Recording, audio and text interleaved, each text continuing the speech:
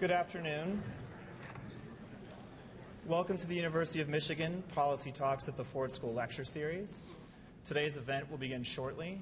My name is Cliff Martin. I'm the Events and Outreach Manager at the Gerald R. Ford School of Public Policy. I'd like to take this opportunity to remind you that the University of Michigan strives to create an environment which the freedom to express diverse viewpoints is valued and protected. This includes the freedom to oppose the views of others, but also the right of speakers and performers to be heard. Please respect this important value of our academic community. Finally, if you need assistance for any matter during today's event, look for these sunglasses or see one of our event staff who are around the room. Thank you all for coming and enjoy the program.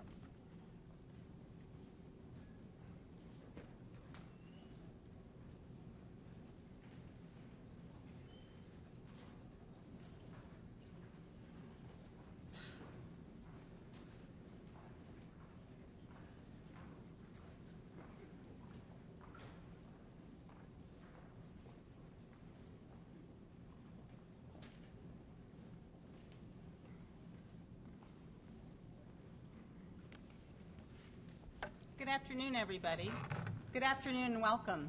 I'm Susan Collins, the Joan and Sanford Weill Dean of the Gerald R. Ford School of Public Policy, and it's such a pleasure to welcome all of you here for another Policy Talks at the Ford School. It's wonderful to see so many here in the audience, in particular a number of our friends from the law school. I'm also very pleased to welcome the University of Michigan's Detroit Center campus, who is turning on via web stream. And I know that we have a number who are watching via live web stream from other places as well. Welcome. Before I begin this afternoon's program, I'd like to recognize Professor Barry Rabe and his staff at the Center for Local, State, and Urban Policy, CLOSUP, for their efforts in coordinating this special event. I also want to thank the students of the Ford School's Domestic Policy Council, who have been volunteering and have been extremely helpful in organizing our activities. Well, today it is my special privilege to welcome one of the University of Michigan's very highly accomplished alumni, Kevyn Orr. Kevyn Orr, in fact, comes from a University of Michigan family. I understand that his mother earned her master's degree in education from the University of Michigan, and he earned both his AB from the Department of Political Science in 1979 and then his JD degree from the University of Michigan as well. After graduating from the law school, he initially returned to his home state of Florida and joined a progressive Miami law firm, often providing service pro bono. In 1991, he moved to Washington, D.C. to focus his energies on bankruptcy law and reorganization. He went on to become acting director of the Executive Office for U.S. Trustees, which is a federal agency which oversees the administration of bankruptcy cases. In 2001, Kevyn Orr joined as partner with Jones Day. Since then, his breadth of experience has led to leadership assignments for several high-profile bankruptcy and reorganization cases, in particular Kaiser Aluminum and Chrysler. Well, last year, Michigan's Governor Rick Snyder appointed him to serve as emergency manager of the city of Detroit.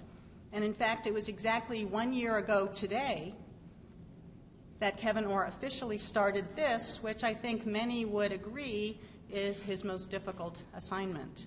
Across all of these experiences, he has had to make very tough decisions with outcomes that often affected the livelihoods of many individuals. Well, such decisions we know are inevitably controversial, and perhaps even more intensively so when one is breaking new ground. This is, of course, the largest municipal bankruptcy in the nation's history. As the Detroit Free Press has noted, he is someone who can deliver disagreeable news without being disagreeable himself.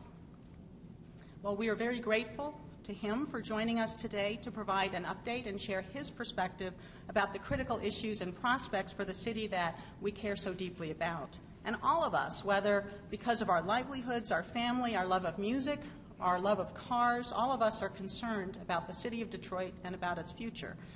As you may know, it's a city of many names. It's often called Motor City or Motown. What you may not know is that one of its names has been Renaissance City, and that is a name that I very much hope will return when we think about the city of Detroit. Well, before we begin, I'd like to remind our audience that if you have a question for Kevyn Orr, please write it on one of the cards that was distributed when you came into the room this afternoon. Ford School volunteers will begin collecting cards in about half an hour or so, with help from Professor Elizabeth Gerver and Tom Avaco from Close Up. Students from the Domestic Policy Council will then be reading your questions in the second portion of our program this afternoon. If you're watching online, please submit your questions via Twitter using the hashtag PolicyTalks. And immediately following the lecture, we are very pleased to be able to have a reception. Kevyn Orr will have a meeting with the press corps in the south corner of the room for a short period, and then will come and join the reception. And so, with no further ado, it is my pleasure to welcome Kevyn Orr to the podium.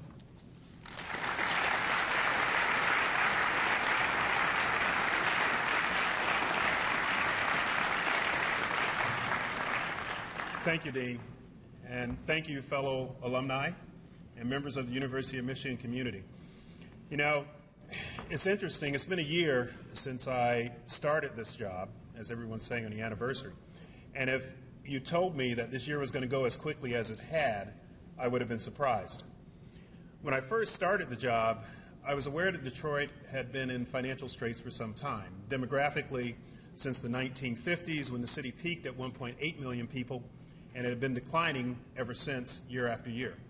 In fact, from 2000 to 2010, the city lost roughly 25% of its population in one decade. It went from about 1.1 million to about 720,000. It now is approximately 700,000. So the decline has been demographic. But the decline has also been economic. Those of you who are from the city, who ride through the city, who read the stories about the city, have recognized for some period of time that a city that was the economic power of the nation, the arsenal of democracy, the Motor City, the city who brought us the living wage, $5 a day with Henry Ford, a city for its day, even in segregation, thought of itself as being progressive when Henry Ford decided to create Inkster for his African-American workers and Dearborn for his white workers. A city who went through many labor strifes, but nonetheless truly emerged from the ashes, as Cardinal Richard spoke about. But to really try to get an understanding of the city, I began this analysis back in January when the law firm I was with was coming in to do a pitch to represent the city in its restructuring. And that analysis looked through a lot of data, and it's all available. So the process that I'm involved with actually began almost 2 years ago. It began with the first Detroit review team, which started in February 2012. That review team issued a report which led to the consent agreement of the city in April 2012. Failure to meet certain metrics of that consent agreement led to the Memorandum of Detroit Reform for November 2012.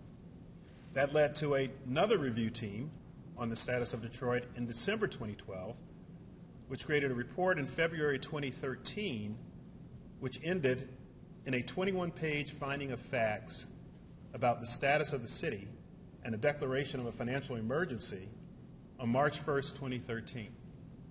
So the arc of Detroit's analysis and recovery has been long, and many of the stories and analyses about how we've gotten there have been written about for a long, long time. So I usually don't spend a whole lot of time in a retrospective looking back as to how we got here. That's all available and it's been well publicized. In fact, one of the great books about it is Thomas Segru's The Origin of the Urban Crisis, Race and Inequality in Detroit. I'm sure some of you who are in the public policy school study it. It's quite informative. Chronicalizes intentional and unintentional bases for where we are. What I try to do is to explain to people what we've been doing in this process, the restructuring process, and where we intend to go from here, and then end with what hopefully is some sense of perspective about where the city's going to go. So when I was first selected to be a candidate for the emergency manager, my initial response was not only no, but hell no. I was firmly well ensconced in my petite bourgeoisie life as a partner in a large corporate law firm. I had been selected by that firm to go down to Miami and open up our new office. At that point, I think it was the 37th office in 18 countries, I believe. 300 sunny days, average 80 degrees in January, house out on Key Biscayne, convertible.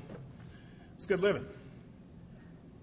But when they called, the first question I had to ask myself was, are you willing to step out of your comfort zone to to do something for public service. The great thing about being a Michigan alumnus is that Michigan's culture of service and commitment to the community, an uncommon school for the common man, is part of what you take away from you when you're in this institution and you leave.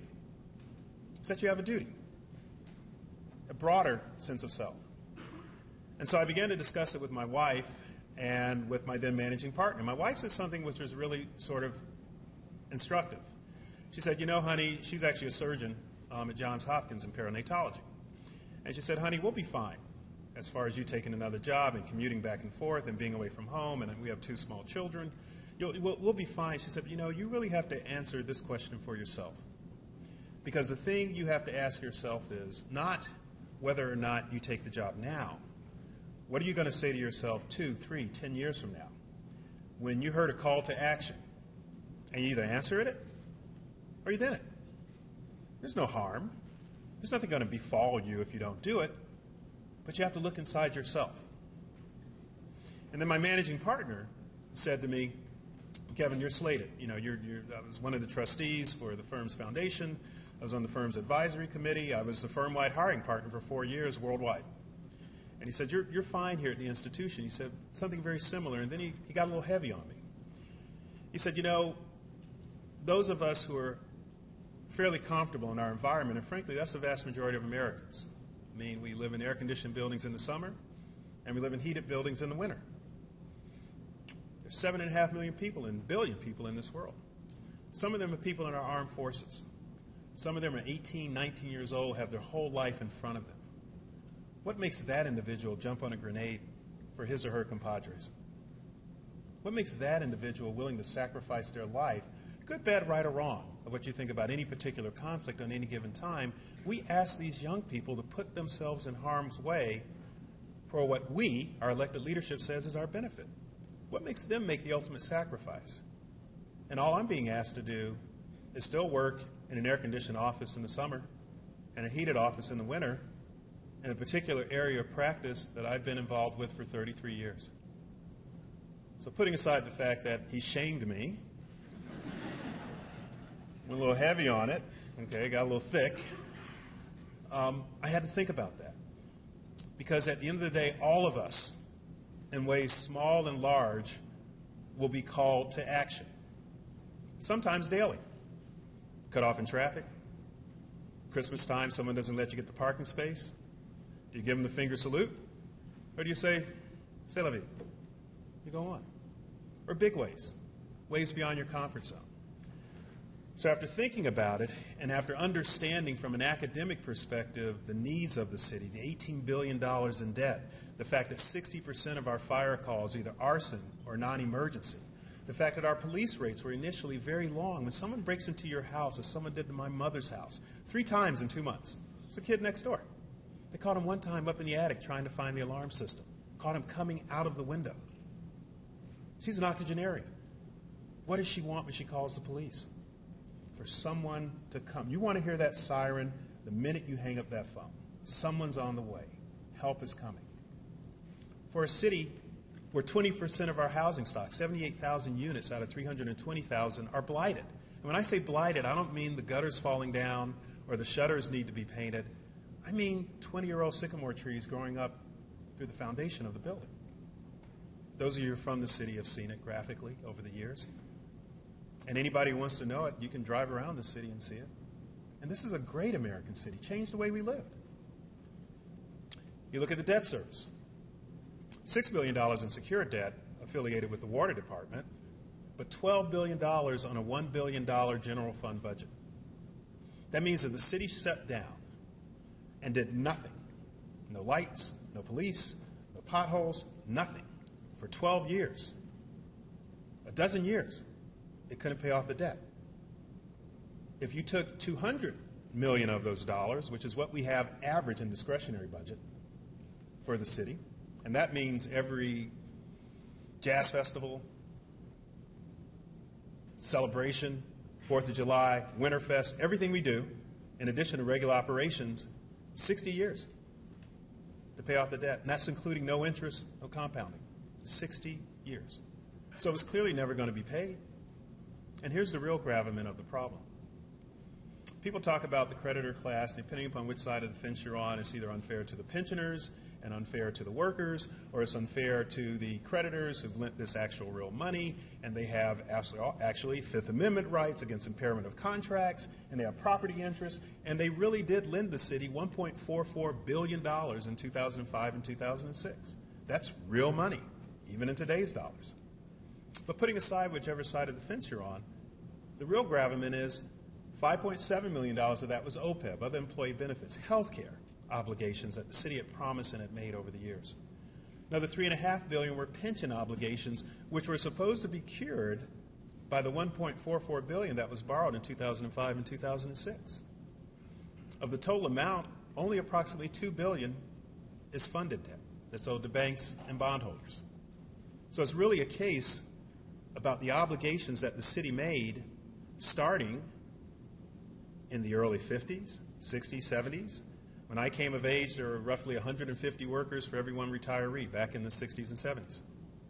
That's winnowed down now to approximately 2 to 1 worker for every retiree. 50% of all domestic, municipal, state pension funds are underfunded. In some cities, we have an underfunding obligation of $3.5 billion. Chicago has $19 billion, and another billion due this year. This is an issue that is coming to fore demographically, economically, politically, kicking the can down the roadly, however you want to say it, for years. So we had to address it in some fashion. So when we came into the project, as I call it, we divided it up into threes. The first stage was an honest assessment to analyze the true nature, extent, depth, and breadth of the process and the problems, and then to publish those and put those out. And we spent the first few months really trying to do that, first with an initial report, 30-day report, then we had a June 10th meeting, then we had a June 14th proposal for creditors. And we just laid it all out. No cant, no gloss. Here it is. Here's what we owe. Here's what we find. Here's the extent of the problem. Here's what we can't pay. And to this day, a little bit less than a year, but almost a year later, no one's really taken issue with the dollar numbers. No one's found new money. There's no pot of gold with a leprechaun. Okay? There's no manna from heaven. It's real debt, real problems. So we wanted to get that out there as of June 14th. The next stage was plan design. What are we going to do about it? In any restructuring in a business sense, it's almost easier. We participated in large cases, Chrysler, Dana, others. But you got a balance sheet, you have a product, you're trying to either save the company in a Chapter 11, you're trying to dissolve it in a Chapter 7, and if you're trying to save it in a Chapter 11, you're trying to grow markets, you're trying to creativity, use joint ventures, patents, other assets you can use to give that company rebirth so that it can grow organically and reinvent itself. In a city, you're trying to provide services.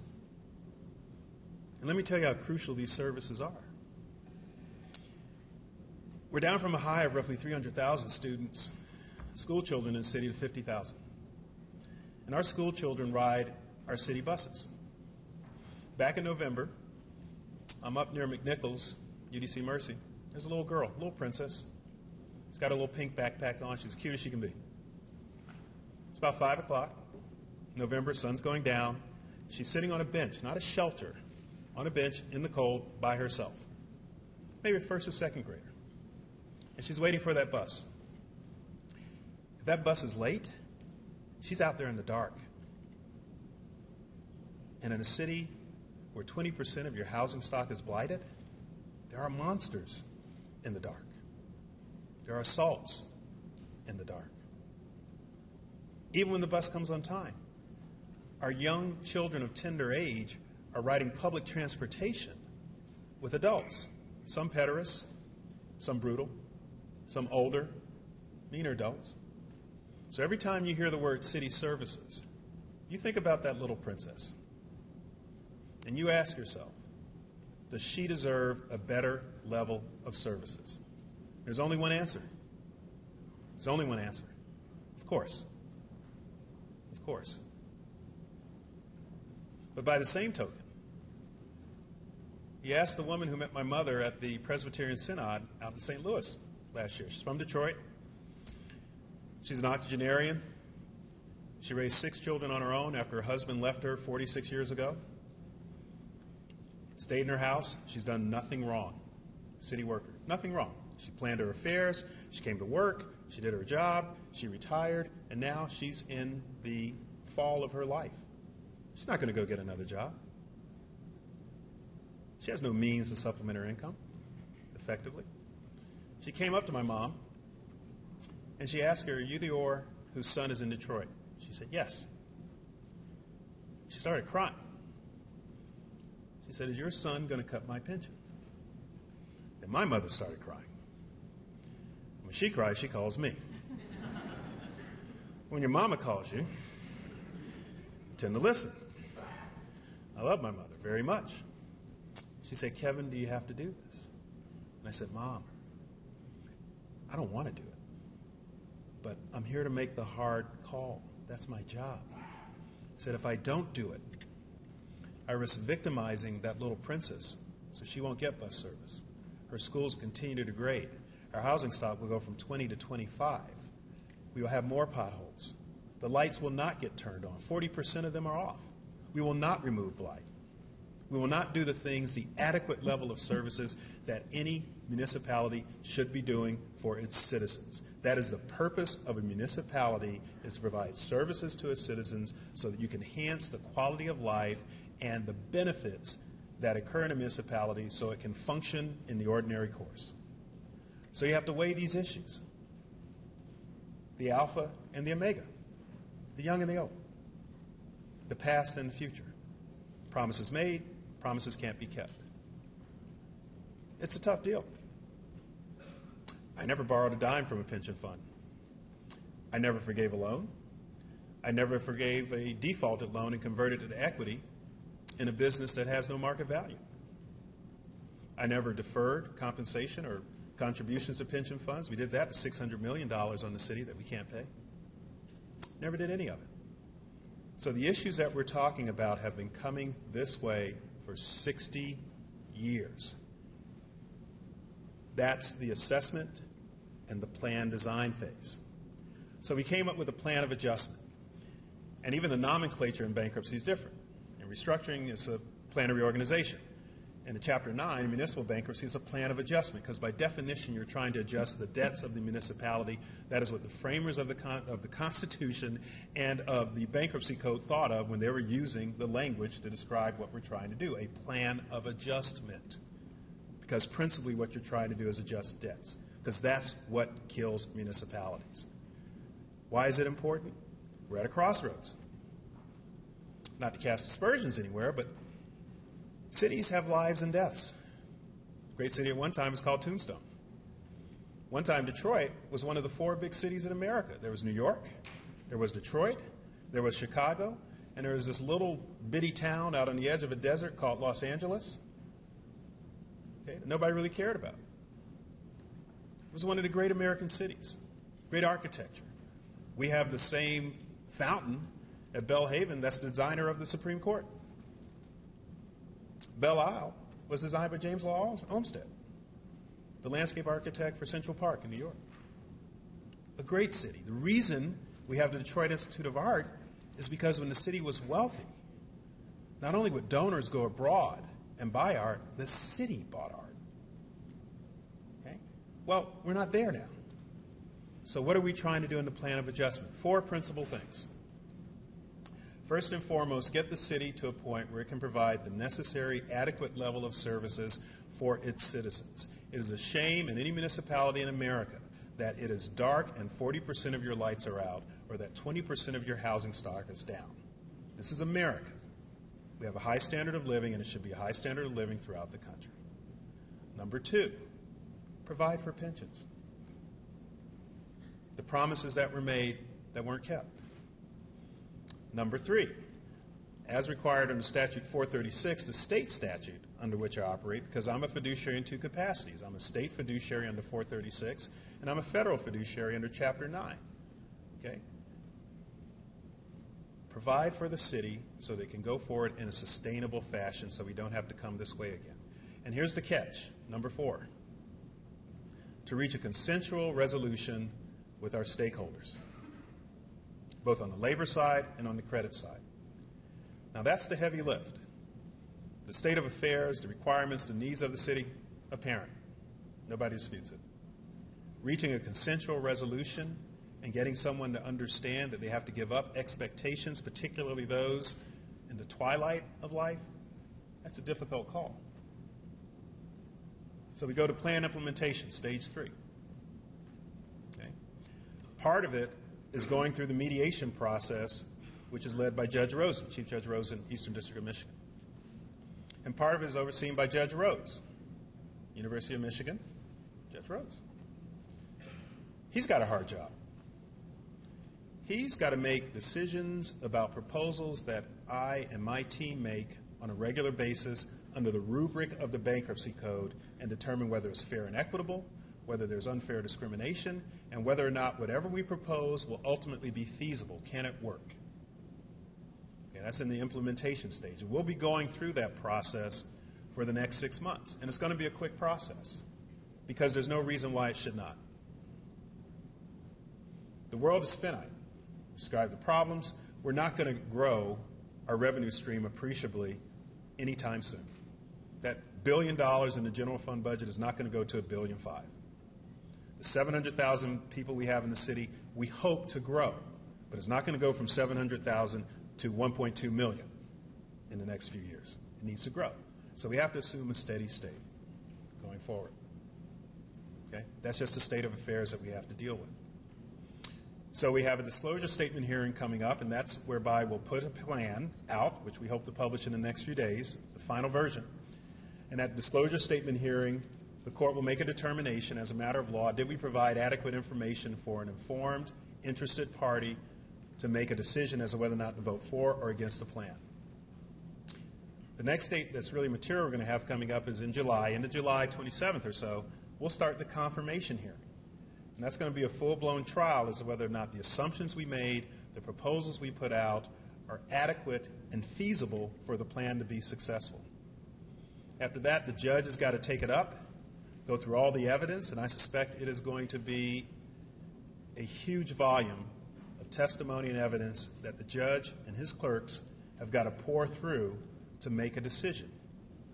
And when you think about it, everybody involved in this process has a heavy job. The mediators are under tremendous pressure to reach a consensual resolution for the group of people that have enabled me to get the pensions to a level that I think I would not have had 6 months ago.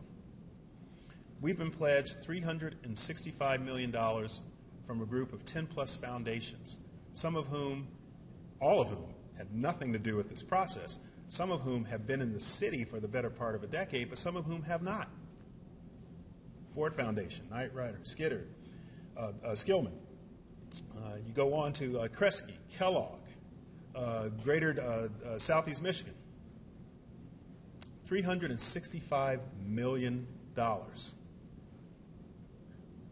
Over a third of $1 billion. Gratis. Some of them did that as a profile in courage. Some of their own board members say, we do philanthropy, dollars that yield positive outcomes. We don't do charity. We just don't give money away. Okay? Some of them said we shouldn't be doing all this at all.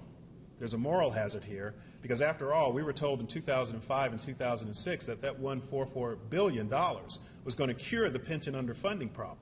And if they'd taken that money and invested it in a Dow Jones Industrial Index or Standard & Poor's from 2006 to 9, when the stock market was trading at 8,500 or 9,000, it's now at 16,300.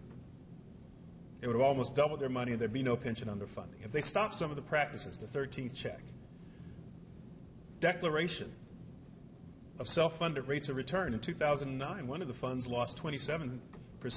They declared a rate of return of over 7%, a 32% spread in 1 year. Okay? True story. Self-funded mandates. So many of the people are saying there's a moral hazard here. We shouldn't be doing it. But in a profile in courage, the foundation leader said, no, This is a particular time in the history of America, and we need to stand up and be counted. And I thank them for that, because otherwise I was going to be having a yard sale of DIA art. Okay? And if you don't think that could happen, there are many sovereign wealth, Russian oligarchs, Brazilian millionaires who were calling and inquiring about it. If I didn't get that money, I was getting proposals, multiple proposals a week, to turn Belle Isle, into a gated community. One said, look, you don't have to do the whole thing, just the north part where the golf course is. We'll gate it off, turn it into a private community. It's 1,000 acres of prime land. 1,000 acres at $100,000 an acre, $100 million, city needs money. Okay? So we're trying to preserve assets. We have the state coming in with a settlement for $350 million, and I'm sure those of you know this state. There are folks in the legislature who are saying, why, you read it in the paper, you hear it in the blogs, why are we pouring money into Detroit? They made their bed, let them lie in it. So the state has said, look, we're going to do this deal, but we need a consensual agreement to get this deal done so we can get it through the legislature in town. And then we have $100 million coming in from the DIA benefactor community. All told, from 2006 to now, $2.255 billion will have been given to Detroit to address its pension issues. So when I say sustainability, we can't do this again. This is it. So we need consensual resolutions. So that's where we are now, getting prepared to start the court process and push out the final stage of our plan. I am hopeful that our counterparties, particularly in the labor community, understand how crucial this is. There is a risk that if I don't get their agreement, some or all of this money could go away, because it is all hinged, a condition precedent is that there be a consensual resolution to the claims in this bankruptcy. And that will severely impair the 94% I'm trying to pay to our uniforms and the 72% I'm trying to pay to civil service employees. Now, what's at stake? If we get this right, we've restructured the city's balance sheet. But more importantly than that, there are things going on in the city right now that already show the interest in how quickly a city can turn. We have foreign investors from China who brought up 3 buildings in Detroit. They're putting their money where their mouth is. One investor from Hong Kong, a very wealthy developer there, has brought up a number of properties along the East Jefferson corridor and is looking at doing some development of an open use, public access building over in Belle Isle. We have over 7 projects going in on the Woodward Corridor, and just in the next 2 to 3 years, Detroit will have 4 major infrastructure projects ongoing in the city. We're so important in international trade that the sovereign nation of Canada will spend $5 billion to build us a bridge. We have a welcoming center going in. We have M1 light rail. We have a new arena going in that's going to close the space between downtown, midtown, and New Center so that your sports center in Detroit is going to be one of the most foremost sports centers that will rival Three Rivers Stadium in Pittsburgh. Have you ever been there? Okay? We will be able to have event nights virtually year-round in the sports cycle, and that will drive business and development throughout that area, restaurant, pubs, entertainment. The city's on the move. It's got a lot of great things ahead of it, a lot of great interest, and I can't tell you how many financiers. The governor and I were just there in New York yesterday talking to a slew of them. Spent time with several investment banks afterwards who said, what can I do to help Detroit? How can I assist?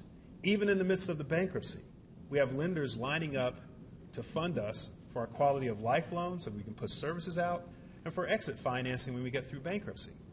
So I'm not saying it's Pollyannish, because at the end of the day, it's still a tale of 2 cities. Downtown, midtown, New Center, thriving, 97% lease, number of different activities. If you're ever down there on an event night, it is a thing of beauty. But 139 square miles of city, 143 if you include rivers and lakes. Okay? Boston, Manhattan, and San Francisco fit within our borders. city that was originally developed to be anywhere from 3 to 5 million people. At 700,000. Almost 3,000 miles of sewer and water lines that have to be maintained. Some in areas that may have 1 or 2 houses in a block. So there are challenges. So I liken what I'm doing here to just the first step in a very long path. Or to use a metaphor, I'm the nettoyer, right? Somebody had a party. They drank too much, they stayed too long, they partied too hard, they hung from the chandelier, they danced with the lampshade on their head, they trashed the joint, and they walked out, left everything on the table. I'm coming in and cleaning the place up, washing the dishes, removing the tablecloth, resetting the table, rehanging the drapes, and mopping the floors. But the leadership team behind me, Mayor Duggan and the City Council, think about this, are working together. Council passed privatization of solid waste. I never thought in my life I'd be so excited about garbage. Okay, let's talk about public policy. I am elated about garbage pickup. I wake up in the morning, drive around the city to see what garbage has been picked up. Okay? Also custodial services, we can clean up our buildings, but that's the grits. That's the grist of urban management and public policy, is making things work, fixing potholes, repairing 75 sewer line breaks in the first week of the month. Now, I just had to be emergency manager in the worst winter in 130 years. Last time we closed the university, I was a sophomore here in 1978. I hope I'm not causing all the problems. But trying to get to this so that the city truly, that dreams of better things, rises from the ashes. So I could prattle on and on about Detroit because I'm passionate about the city. Someone asked me, what's on the anniversary, what's your biggest mistake? I said, my biggest mistake? I failed to appreciate the true grittiness and resilience of the people of Detroit. The city of Detroit, the municipality may be bankrupt, but the people of Detroit are not. The people of Detroit are resilient, they love their city, and they want to fight for it to come back. And it will. Because that's the true nature of the American spirit, and I'm just proud and humble to be a small part of it and have been given this opportunity. So that's the end of my prepared comments. I had hoped at the beginning of my speech to exercise a point of personal privilege in public speaking, the 5 Bs, be brief, brother, be brief. But I've gone on for a while. So I'd be happy to answer any questions about what we're doing or anything else. Thank you.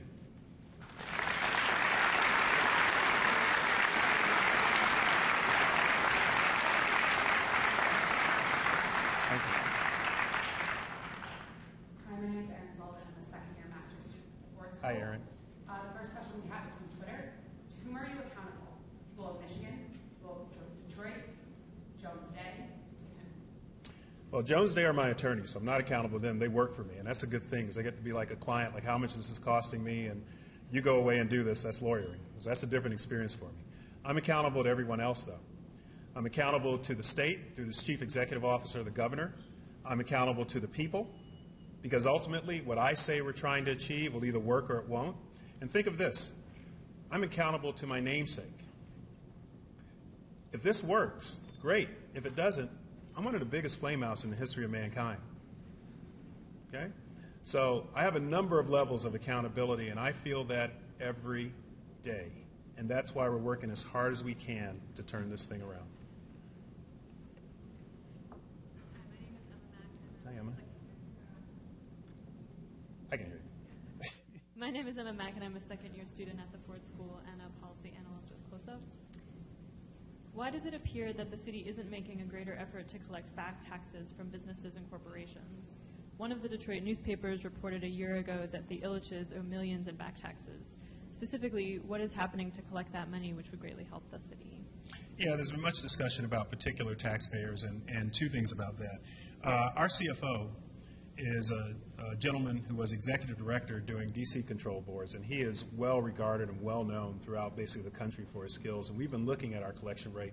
The reality is, let me answer that in 2 ways. One, although everybody thinks there are all these taxes to be collected, there's a level of diminishing returns where, for instance, for some of our property and income taxes, those houses are vacant. You're never going to collect that tax. That's just gone money. Two, been a lot of allegations for some of our corporate taxpayers that they owe it, but we've done an investigation. For instance, in that particular instance, there are issues regarding statute of limitations as well as tenants at sufferance with regard to some of their properties that prohibit us from going further. So we've assessed it. That's part of my charge, is to increase the collection rate as best I can and look at past collections, but a lot of that is already water under the bridge.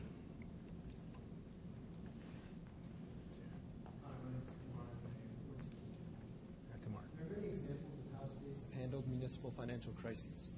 From your perspective, how could Michigan's emergency manager law be improved to be more democratic or result in better outcomes for citizens? Well, I hear this question a lot about democracy, and I said this, I think, on day 3. Receiverships are, for those of you who have a legal background, receiverships are as central to law as Black's Law Dictionary or Blackstone. I mean, the first financial crisis was the 1632 tulip bulb crisis, where some of those were put into receivership. So the concept of an enterprise, public, private, whatever, being put into receivership is pretty central to law. In fact, if you look at it, if we've been coming this way for 60 years, this is 18 months. It's a snapshot in the history of where we've gotten to what we need to get done. And if you look at it in a longer time frame, the length of time that Detroit reform has been going on, when the city had a chance to save itself, for whatever reason, that didn't occur. Now, the second part of your question is, how can the emergency manager law be changed? This isn't in my interest to say it, but I actually think that there could be a length of time to, after you roll out any plan, either legally or otherwise, that you make sure that it takes, that there's muscle memory behind it. So maybe a manager needs to have a little bit more runway to make sure that new patterns are being properly attended to. I'm more comfortable about that concern here, though, because I think Mayor Duggan is actually a classmate of mine at Michigan in '83, class of '83 JD. Mayor Duggan and the City Council are acutely aware that all of us are under a microscope with this thing. And if I get my job done right and leave him with a better balance sheet and ledger and opportunity, then frankly, the preparing the new dinner and setting the new table I talked about, that's on him. And people are going to be watching that very closely. How do you see the role of social entrepreneurship and innovation versus the role of big business in Detroit's revitalization? Sure. I'll see a role in anything regarding Detroit's revitalization. I mean, I'm good with Hans Farms, which is an area where we took some urban property and turning into urban farming. I'm also interested in people getting involved in any aspect they can for revitalization, whether it's job share and other things. Absolutely. Can you explain the concept of creditor class and how an emergency manager decides who must be paid back first and in what amount? Yes. Classes of creditors are fairly common in bankruptcy. In fact, that's a central tenet of bankruptcy law, is that there's a concept called absolute priority that, depending upon where you are, is either secured or having a priority over a subordinate creditor, that your interest cannot be subordinated without your will. It's a function of the Constitution, no unreasonable takings without deprivation of due process of law, Fifth Amendment, so on and so forth. Part of the way you determine classes of creditors in bankruptcy is you look at their organic documents. For instance, when we look at our water and sewer bonds, that class of creditors bought into a revenue stream that comes from an enterprise, the Water and Sewer Department, and their bonds have a dedicated revenue stream to be serviced by water and sewer revenue, so they are a secured class of creditors. Other creditors that have valid liens, for instance, some of our swap counterparties who took a lien on some of our casino revenue, are also secured interest, and so they're treated differently. Classic is the general obligation class of creditors. Some of you may have been reading in some of the financial publications that there's an implied covenant of good faith and fair dealing when it comes to playing what's called your GEO bonds. Anytime as a lawyer you hear the word implied, that sort of falls right along the lines of policy. That means you don't have a mortgage. Okay? That means you don't have a security agreement. That means you don't have a collateral pledge, a letter of credit. You're unsecured. And that's the scheme set out in the bankruptcy code. So the bankruptcy code helps define which classes of creditors exist, and then we administer it accordingly. Do you believe gentrification is a necessary evil for the city of Detroit to prosper? Well, this is I'm going to be careful with the word necessary evil, because there's some people who think it's a natural consequence of things. If you look at Bedford-Stuyvesant in Brooklyn, at one point you can talk to the local Native Americans as to whether or not they believe in gentrification, or you can talk to the original Dutch settlers as to whether or not they believe in it. I mean, communities have lives. What I do believe is that cities need growth, development, and tax revenue, And I think there is a fine line that you have to be very careful with in making urban centers accessible to all parties while at the same time providing the adequate revenue stream so you can provide the services that are necessary. If you don't have that growth and development, Washington, D.C., for instance, also went through a financial emergency, but now some of the areas, U Street, Shaw, Cardozo, Circum Corda, some of the most dangerous areas when I came in 1991. When I came in 1991, the 7th and 9th Street corridor was still burned out from the 68 riots. Well, those areas are now part of the Verizon Stadium and some great growth. So there's a healthy balance, but you have to think in the lives of municipalities. They need to grow and they need tax revenue. I don't know if it's a necessary evil, but I know you need tax revenue. Detroit's problems require a regional fix. Have we squandered an opportunity to attain that fix by having a bankruptcy attorney in charge rather than a skilled politician? Bankruptcy necessarily looks internally within Detroit and its creditors, whereas a politician could look for solutions regionally. Well, that's a good question. I don't think so. I think one of the first things that I did when I came into the city was to delegate authority back to the city council and the mayor so that they could have a political dimension in the city. And I also thought that Statute 436 has specific requirements for them to do under the statute. And the current mayor, I delegated authority to him, is very active in terms of what he's doing. So we're trying to work together in partnership. I think there's a role for the political actors, and at the end of the day, the ultimate political actor for the state is my boss, the governor, and he is highly focused and highly involved in the process as well. This is another question from Twitter. How will your blight removal efforts differ from prior efforts from past administrations?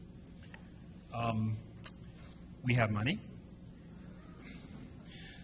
I think every administration for probably since Kevyn Orr and Roman Gibbs, as well as Coleman Young, has been concerned about blight.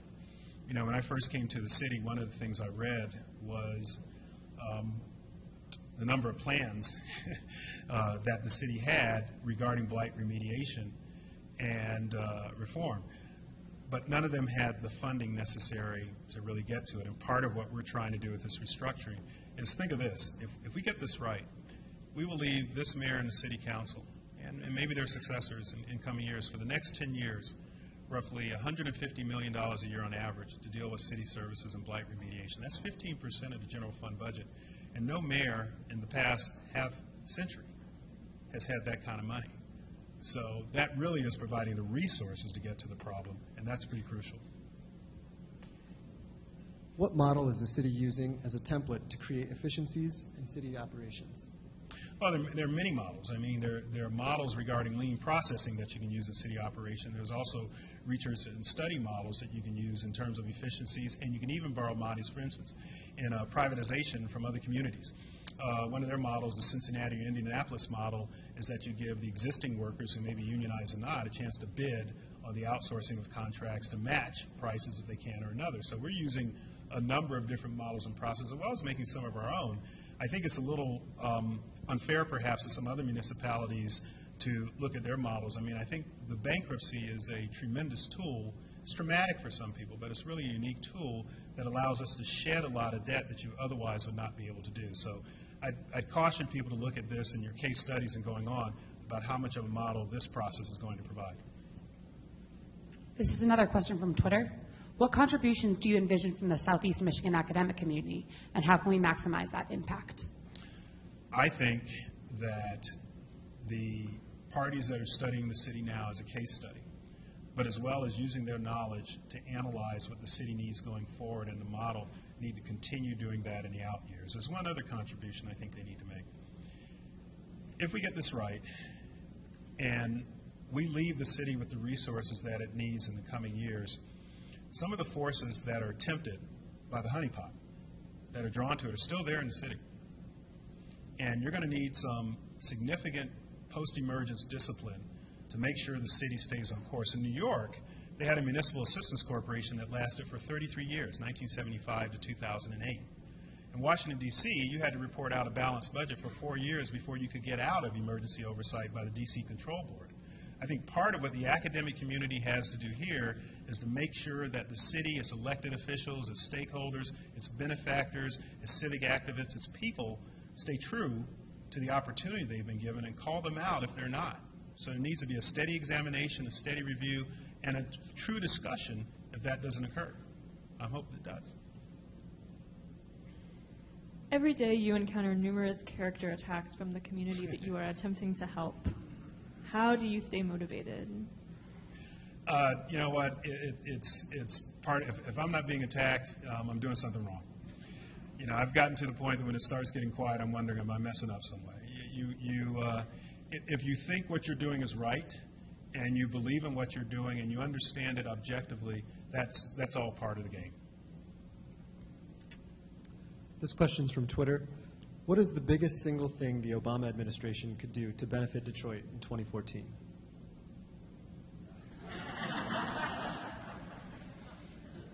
Well, that's a political question. The Obama administration has done a wonderful job. Sean Donovan, Tony Fox, Eric Holder, and others came into the city last fall. As a matter of fact, they made a commitment to assist the city in every way it can. For instance, they've contributed over $300 million in grants to the city in prior years and released $35 million, I think, in 2012 funds and another $33 million in 2013 funds, and that's real money. They're also assisting the city in terms of finding the right people. For instance, in some of our IT tech meeting, we had a meeting, just for instance, with the chief technology officers in Louisville, Boston, New Orleans, and there's two other cities I'm not remembering right now. And just hearing their stories, the Mayor Duggan eventually went and recruited one of them, Beth Nyblock, to come up from Louisville to assist the city. Why is that important? In New Orleans, from technology fixes and efficiencies since Hurricane Katrina, on a $500 million general fund budget, they were able to reap $70 million of savings within 12 months. That's real money that can be reallocated. So both in grants, both in assistance in kind, and both in focus on the city, they've been there for a long time. This is another question from Twitter. What lessons from being a Michigan student do you lean on in your current job? Every bit. You're looking at a guy that grew up in Fort Lauderdale, Florida, and spent his summers in Fern Park, Winter Haven, and Altamont Springs running barefoot through the red clay streets.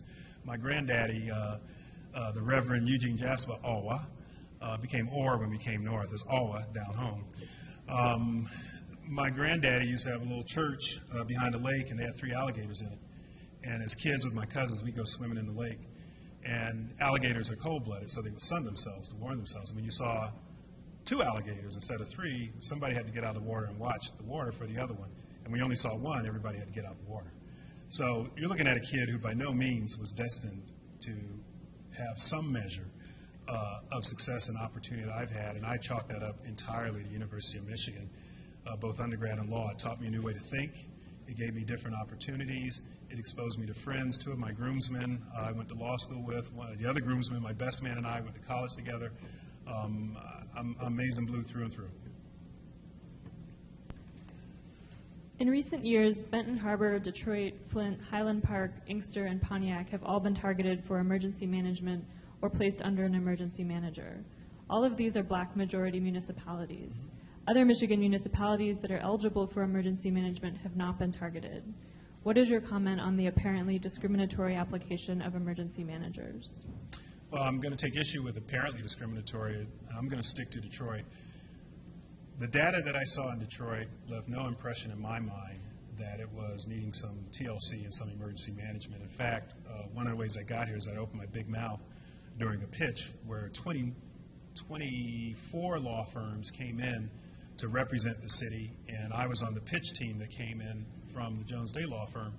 And when they asked the question, do you think they need an emergency manager? I said, absolutely. I think you're way beyond the time. I've read your material, your background material. This is a waste of time. You need to get these services out. Enough has gone on for too long. And whoever that poor schmuck is, I'll work cheek by jowl with them. They ended up calling the next day. So, my view is that it was well required for Detroit. I understand some people think that there's discriminatory animus. I haven't seen any indication of that. I would encourage people who believe that way to go look at the objective analysis of the cities.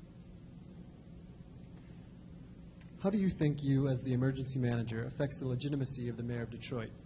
Do you think your presence and power undermine the role of the mayor?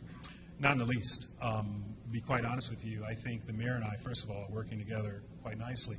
I think the other thing, as I said before, my role is just a snapshot in the history of the city. That will be turned back to the mayor and the city council with a much improved budget. I think it actually enhances that the difficulty, which he had nothing to do with, the difficulty that the city has gone through will leave them with that opportunity, and I think that's consistent with any other receivership. Think of this, in Chapter 11, you file Chapter 11, the shareholders of corporations, oftentimes billions of dollars gets wiped out. I think many of them feel similarly disenfranchised, but they don't have a choice. This enterprise gets returned back to the shareholders. It's a little different. The Michigan Municipal League argued last week that the state of Michigan's cuts to local government revenue sharing are at least one of the key reasons that cities like Detroit, Flint, Pontiac, and others are in fiscal crises. In your opinion, how much of a role do the state's cuts to revenue sharing play in Detroit's fiscal problems? I'd be careful with that analysis. If you go back and look at the pro rata share for the city of Detroit, it's not exactly unbalanced at all. Detroit gets a fair amount of revenue share, and that revenue share accounts for about 17–18% of our budget. So my view of it is Detroit can always use more. I want to make clear so no one misunderstands. If somebody wants to give us more revenue share, we are more than willing to take it, but I haven't seen an indication that the cuts have harmed the city. I think the city's debt service and legacy obligations have harmed the city. I've heard a lot about, quote unquote, creating a new Silicon Valley in Southeast Michigan. What role do you see the technology sector playing in the revitalization of Detroit? Huge. We already have a tech center and tech corridor going in. And, if you think of it this way, Detroit in the 20s, 30s, and 40s was the Silicon Valley of the nation. If you were an engineer or a science major, you wanted to be in Detroit. Think of the effort that went in during the war effort. And there were several instances. One was New York, one was Detroit, one was out in Los Angeles in aerospace, right? Okay, and Detroit was at that core. Bringing some of that back with some of the leaders we have now, with Tech Town, which you have in the city. In fact, what you're going to see in a couple of weeks, and I don't mean to step on the mayor's news, but Detroit has been going through an analysis of all 320 of its residential units. We've inventoried every one. It's never been done before, and you'll have a picture, location, and status of every unit throughout the city. And they're going to roll that out soon. That technology, both the hardware, the software, and the programming was done in the city of Detroit, and it's done nowhere else today. And that's just a start. This question comes from Twitter. Do you think the city will be ready to govern itself by September, or will Governor Snyder appoint a new emergency manager? I'm going to stay away from what the governor's plans are because that assessment has to be made at that time. What I'd like to think is that the process that I have to go through should be done by September, and the city will be prepared to go to the next stage, which is post-emergence or post-implementation. General obligation bonds have always been backed by the full faith and credit, that is, the taxing power of the borrowing government. Detroit clearly has maxed out its taxing capacity, but the state of Michigan could certainly raise taxes to pay off the city's general obligation bondholders. Since the state has taken over local control to fix Detroit's problems, why shouldn't general obligation bondholders expect the state to also fulfill the city's obligations? 3 reasons principally. GO bonds, first of all, have been backed by the full faith and credit, but as I said before, there's no pledge, there's no document, there's no agreement. Essentially, that's wrapped up in the underwriting of the financial instrument. When you make an investment, if you lend money to your cousin like I do from time to time, you need to think of that more as a grant as opposed to a loan, because you may not see it back, okay? Jimmy, you know what I'm talking about, too. So if you do a GO bond, you're getting the benefit of your bargain, is that is an unsecured investment. Number 2, the state has obligations, but it can't be in privity with every bondholder. In other words, have a bilateral relationship with every bondholder, because that's home rule.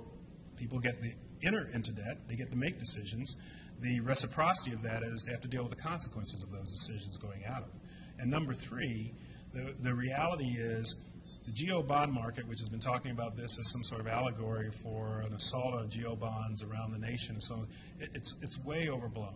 The city will be underwritable and be able to stand on its own feet based upon only one color, and that color is green when this is all said and done. So I appreciate the sentiment of some of it. As I said at the start, there are those on the bond side and there are those on the labor side. The mark of a good settlement is when you leave and everybody's ticked off at you. Oh, sorry. What are some of the ideas to create new jobs in Detroit? There are many ideas to create new jobs. In fact, the mayor and his economic development director have ideas. For instance, in blight remediation, you can take a portion of those and actually have deconstruction. You can give people jobs. You can have job training. But think of this. The 4 major infrastructure projects that I talked about that are coming to the city, each one of those is a job opportunity.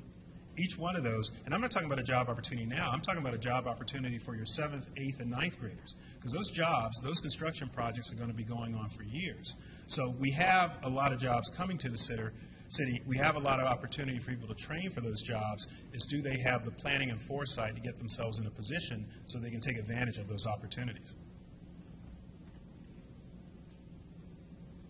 This question comes from Twitter. Why should families move to Detroit? Slew of reasons. Detroit has some of the nicest housing at the lowest entry point of anywhere in the world. Okay? When I started coming here, I was looking over at Boston Edison and at East Indian Village and Indian Village. You can get a house, their coach house is the size of my house at home, okay, for a fraction of the cost of anywhere else. Number two, the city is going to come back and the city is going to thrive. It's already on the way. So you have an opportunity to get in during that process. Number three, it's a pretty active and neat place, particularly downtown, to live. So I think for all those reasons, it's an opportunity for people to come back to the city. When the dust settles in Detroit, to which city do you expect to be called to next? In other words, where do you see the next major municipal bankruptcy occurring? Well, the two parts of that question. Number one, I will not be called to another city. Dr. Donna Neal has made it clear to me that that will not happen. I need to go home and take out the garbage and walk the dog, so I'll be on my way to that. Number two, I can't handicap if any city is going to be called to bankruptcy. Frankly, if I had hoped when I started this process that some of our creditors and stakeholders would reach consensual agreements without need for bankruptcy, the one cautionary tale I'm hoping that comes out of this process is that other municipalities learn that hope is not a strategy, delay is a waste, and that three, you get much further, much quicker without the expense that we have to go through for professionals to resolve your problems collegially as opposed to in a bankruptcy. When you look back on what you've accomplished in Detroit and what you hope to accomplish, what do you think will be your proudest moment? My proudest moment is probably years out. I mean, I am fairly confident that we're going to deal with the balance sheet issues. We're going to get some agreements in. We have a great case. We've been adjudicated eligible for bankruptcy, and now it's our job to make the case for why our plan of adjustment should be approved. But the real story that's going to be told is not whether or not I get to rationalize the balance sheet going forward. It's going to be what this city looks like in the years to come. And think of this. Detroit's at a crossroads. It can be stable like some great Midwestern cities. Cleveland, 390-some-odd thousand, nice and stable. Has a good light rail system coming through it, has great sports teams, but it's where it is. Or it can grow. Baltimore and Pittsburgh, thriving. 15 years ago, Washington, D.C., everybody had written it off. If you go to Baltimore and Pittsburgh now, you would not have walked down the Inner Harbor in the 1990s. You can't walk down there now because it's too crowded. So Detroit has that opportunity, and we'll see. I'm pretty confident it should. It should have every opportunity, but we'll see if that happens, and then I'll make a decision about whether or not this was the right outcome. The emergency manager is not responsible for schools, a deterrent to new residents. Should it be? Well, the schools have an emergency manager, so I don't think that this process should be because you get out of the city, but there is an emergency manager for the schools now, and he's doing a bang-up job trying to straighten that out. There's been a lot of talk of development in the downtown area. Mm-hmm. How about the development of neighborhoods that seem to be neglected time and time again? In your opinion, how do the rest of the neighborhoods develop? Well, that's a good question. I mean, I'm highly confident about the downtown is already developing. In fact, frankly, one of the things we have to be a little careful with is a bit of a bubble because there's so much interest coming into the city because there's a lot of liquidity in the market. We're fortunate to be at one of those times now where the market's turning around, the capital markets, and there's a lot of money out there looking for a place to land. And people who usually have a lot of money have to make their money work for them, so they look for places to put it with a significant amount of upside. And this happened in other cities. But you're absolutely right, the questioner about the neighborhoods, the other 130 or so mile of the city. Now, one of the things the mayor and the city council are going to do is to try to reinvent pockets of the city. In fact, they're going to be coming out with a program on the west side recently to try to stop the blight and get people in their homes. The mayor said in the state of the city they're coming up with a program and thereafter whereby they're going to give certain people a loan to buy the home. Other financial institutions are willing to give them a loan for a down payment, but you have to stay in the house for a certain number of years to get the benefit of the loan as it regresses over, say, 5 years. You lose a certain amount each year. Okay? That's attracting people in, so you have the neighbors come in, but think of what else it does. You have renovation, roofing, carpentry, okay, beautification, pride of ownership. All of that generates both neighborhood development but also job, economic opportunity, and growth. It's a long way to go because it's a big city, but that's how it starts. This is going to be our last question. What advice do you have for our students? Well, first, you've made the right decision. There are few institutions that are as unique and special to me, at least, as the University of Michigan. Number two, go where the wind blows you. Take every opportunity. Never feel comfortable where you are. You know, I was very comfortable in my prior life, and this was a bit of a concern for me, but I'm very comfortable now in this job. I've earned my stripes, I've paid my dues, and I can see the light at the end of the tunnel, and it is not a train. So be willing to take the opportunity. Number three, be a risk taker. You know, throughout my career, one of the things I did when I went into the practice of law is, as one of my partners told me in my first term, Kevin, you take the widowmakers. That's, you know, the type of cases and matters that nobody wants to work on. They're in the back of somebody's credenza, you know, have a lot of dust and baubles on it. Nobody. Why? Two reasons. One, most of the time people want to get it off of their desk, so you get it and you get to handle it. Number two, and here's the secret, it's all upside. If it's a train wreck, it can only go one way. Okay? And if you're able to do something with it, guess who gets the credit? So take the risk. Seriously, take the widowmaker, take the hard decision. You know, when I went into, was at the RTC in federal government, a little case came in 1992 called Whitewater. It was a Madison Guaranteed Savings and Loan. And at that time in the RTC, our delegations of authority in Washington, D.C. were $75 million. Any institution below $75 million, we wouldn't see. But we took this one up because it was called a hot topic. The reason it was a hot topic, there was this guy who was the governor of a little state out in the middle of the country called Arkansas, and somebody said he might end up being president. His name was Bill Clinton. Okay, and when I took that, it was just supposed to be a 2-month investigation of this little Madison Guaranteed Savings and Loan that we were going to write off because it wasn't worth our time when we were reorganizing the savings and loan crisis. That turned into a 6-year investigation with independent counsel FIS, independent counsel STAR, House majority, House minority, Senate majority, Senate minority. You never would have thought it, but one of the things that process did is when I got to the Chrysler case, I was comfortable being a witness June 10th, 2010 on the Chrysler case and dealer restructuring because I'd already done the groundwork of congressional relationships in the other job. So take the difficult things. It's only going to expand your bandwidth. It's very Nietzschean. If it doesn't kill you, it will make you stronger. And hopefully that'll land true still here. It won't kill me and make me stronger.